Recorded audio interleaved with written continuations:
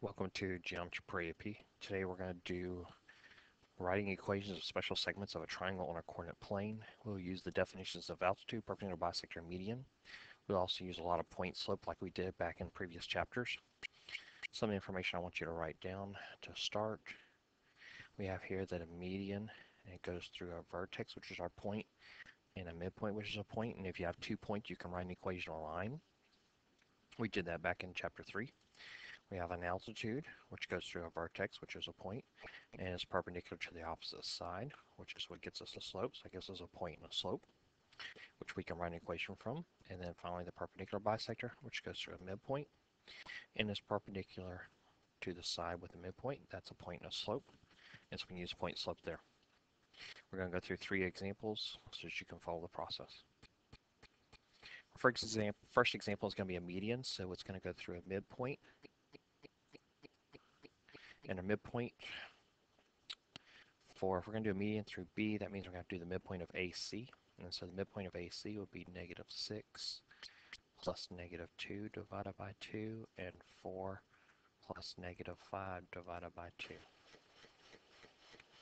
So that's going to be -8 divided by 2, which is -4, and -1 divided by 2, which is -1/2. So our midpoint is -4, comma, -1/2.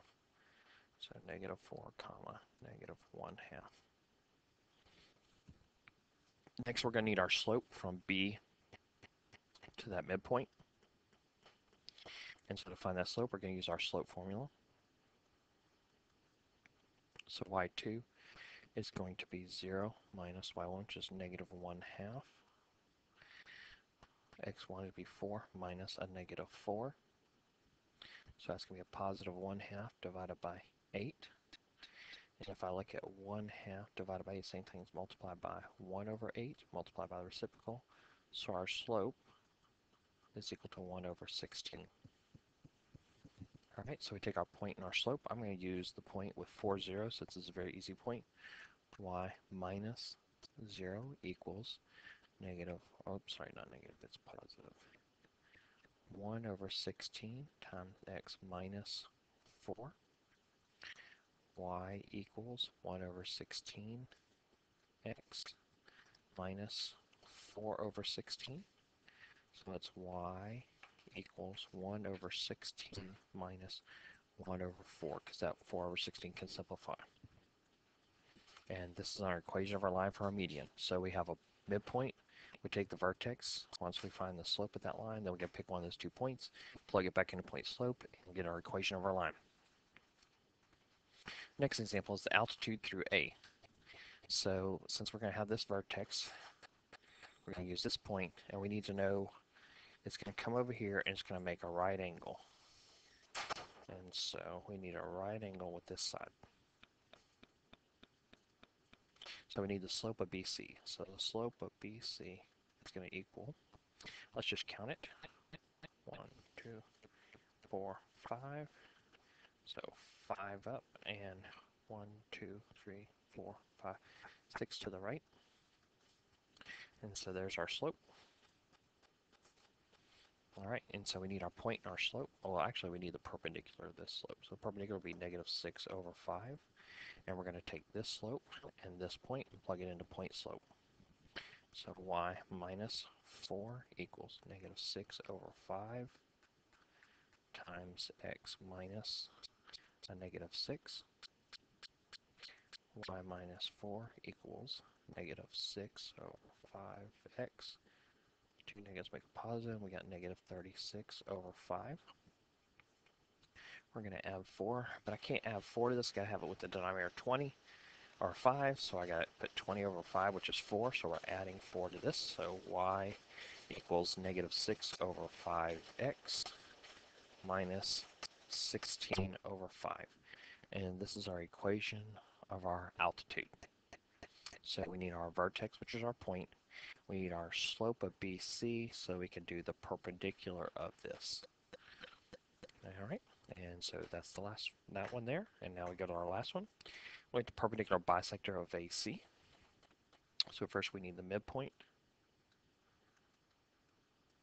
of AC. And so that's going to be negative 6 plus negative 2 divided by 2, 4 plus negative 5 divided by 2. So this is going to be negative 4 comma negative 1/2 is our midpoint. We need the slope of AC. Well, we can just count this. This is 4, 9, so that's 9 down. And let's see here, 1, 2, 3, 4 to the right. Now, that's the slope of AC, but we need the perpendicular because a perpendicular bisector makes a right angle with its side AC. So perpendicular, that would be 4 over 9. So we need this point and this slope and the point slope. So y minus, or y value, which is negative 1/2, equals 4 over 9 times x minus our x value, which is negative 4. Y plus 1/2 equals 4 over 9. Two negatives make a positive, minus 16 over 9. I'm going to subtract 1/2, and I'm going to subtract 1/2. I can't really subtract 1/2 from 16 over 9, so let's make these have the same denominators of 18. That'd be times 2 and times 2, so that'd be a negative 32. This is going to be a negative 9 over 18. Since they're both negative, y equals 4 over 9 x minus 41 over 18. And that is going to be our equation of our perpendicular. So remember, take the point, take the opposite reciprocal slope, plug it into point slope, and work the equation of your line. And that wraps it up.